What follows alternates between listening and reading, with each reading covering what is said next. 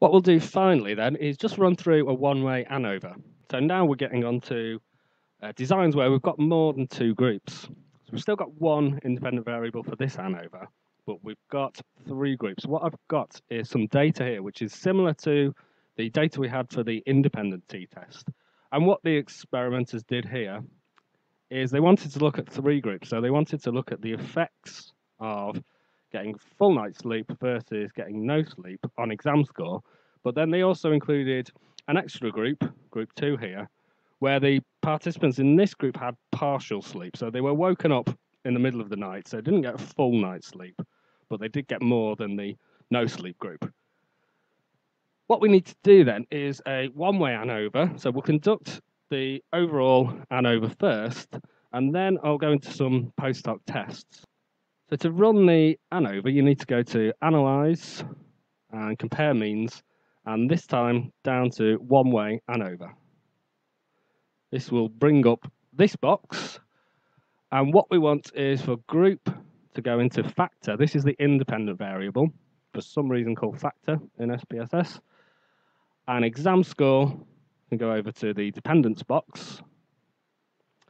And we need to select some options in this one-way ANOVA, otherwise we won't get everything we really want.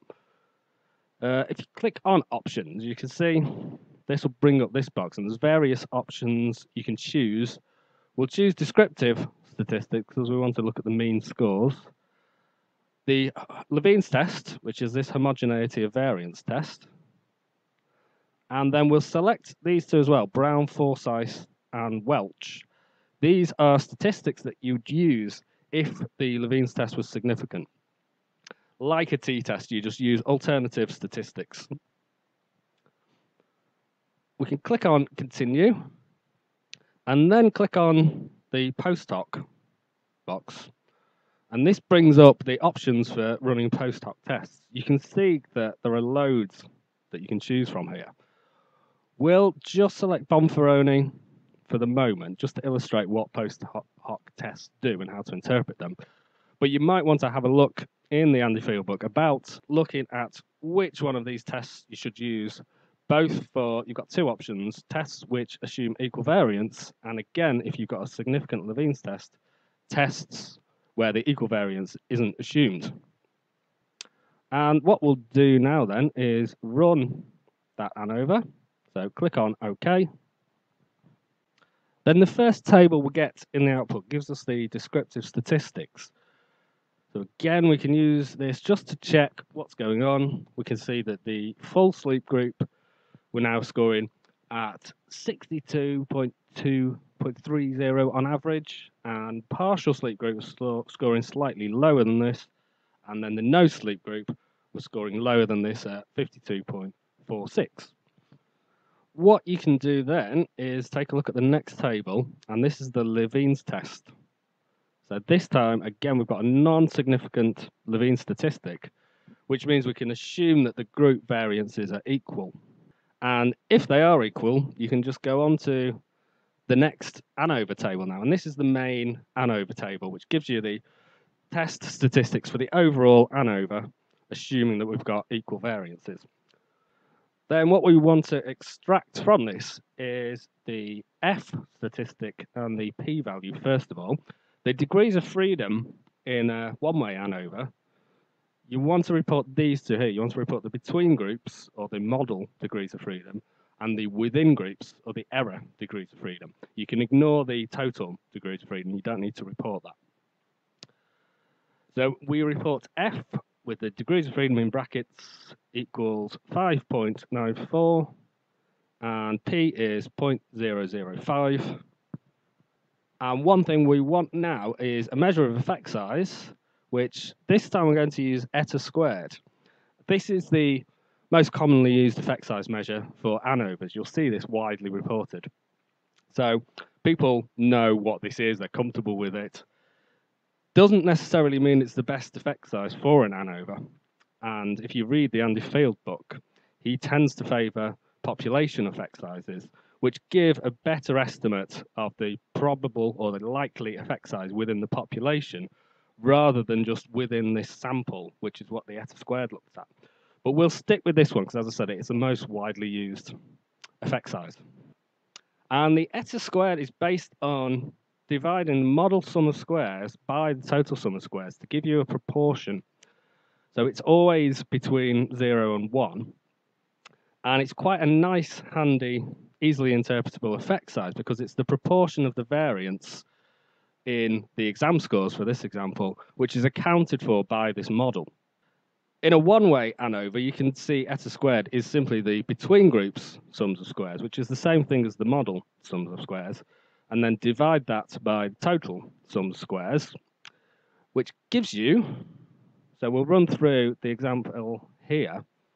We take this number here, sum of squares between groups, 830.207, divide that by the total, which is 3763.632, which gives you a eta squared of 0.22. What that means then is 22% of the variance in the exam score is accounted for by this model.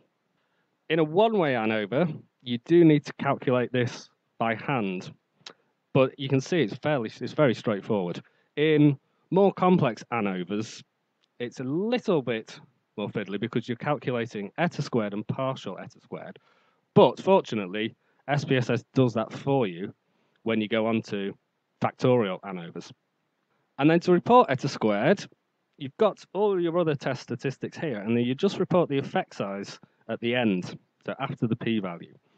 And then it helps to interpret the size of this as well. So to interpret the eta squared, you can just use these guidelines.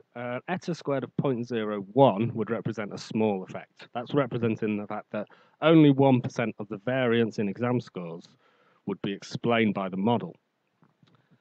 Eta squared of 0.06 is a medium effect, and then anything around about or above 0.14 would be deemed a large effect. So for our example, the eta squared was 0.22, so that would be a large effect size. Again, these are general guidelines, but they're handy go-to guidelines for how to interpret this effect size. And just to point out, if the Levene's test was significant, so you've got unequal variances, this is why we selected this Welch and Brown-Forsyth tests before. And you don't need to use both of these. You could use either one of these. But these statistics are used when you've got unequal variances, and it makes, like with the t-test, makes adjustments to the degrees of freedom, which will affect the statistics that you get out of this and may affect whether your p-value is significant or not. So now we know we've got a significant overall ANOVA, we can go on to use post hoc tests. And we selected the Bonferroni test, and you get this table up. So we'll just go through how to interpret this. The first comparison we're making will be between the full sleep group versus the partial sleep. So whenever you're doing post hoc comparisons, you're just comparing two groups. It's essentially the same as a t-test, but making adjustments to the critical value. So the first comparison was full sleep versus partial sleep. You just read along this line and get to this column here, which will give you the p-value. So we can see that the p-value for full sleep versus partial sleep was 1, so this is not significant. The second comparison we want to make was full sleep versus no sleep, and you can use this row here. So this is comparing the first group full sleep with another group now no sleep. Read along the line, the p-value now is 0.007, so that was significant. The next row of data you'll see we've already looked at, because that's just comparing partial sleep with full sleep again. So this time we go to this row, and this is now comparing partial sleep with no sleep. Read along the line, and the p-value is 0.032, so that was also significant. So we've got two significant comparisons, one non-significant comparison. So then to report a one-way ANOVA, what you need to do is report the mean scores and standard deviations. You could either do this in a paragraph or in a table. If you've got more than 3 groups, say you're going on to 4 or 5 groups, it's sometimes better to just stick that information in a table somewhere. You want to report the statistics from the overall ANOVA. So this would be the F statistic, the p-value, and the eta squared, and then just indicate what the eta squared means. Does it represent a small, medium, or large effect? And then you can go on to report the post hoc tests.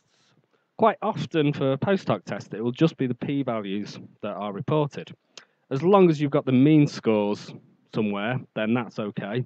You might also see mean differences reported for post hoc tests. That's optional, but if you wanted to stick that in, it's not the end of the world.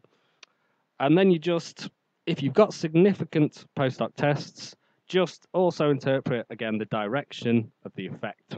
So here, participants in the no sleep group performed significantly poorer on the test compared to both the partial sleep and the full sleep group, but there was no significant difference between the full sleep and partial sleep groups.